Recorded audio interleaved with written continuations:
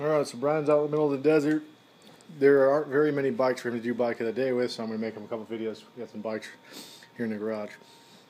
This is the bike that I got after I got back.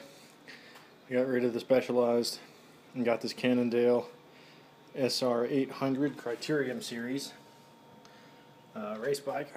It's a 1988 Shimano 105 equipped all around, which is not what this came with originally. Originally this bike came with Ultegra 600, I think. Actually, with the 800, it should have been Dura-Ace, but I don't think it was. And it's got this goofy Bio-Pace, like eccentric cranks. Chain rings are not round. So it's kind of, you might be able to see it.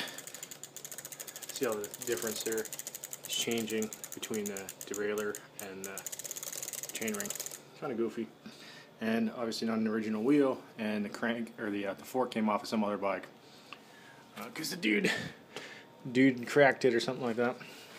He's got the old Cannondale logo with the house and the train tracks.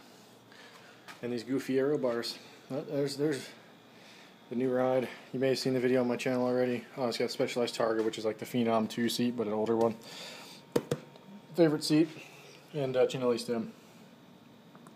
And this was a steal, 140 bucks on the good old Craigslist. So, it's not bad. Not new and fancy, but it'll do.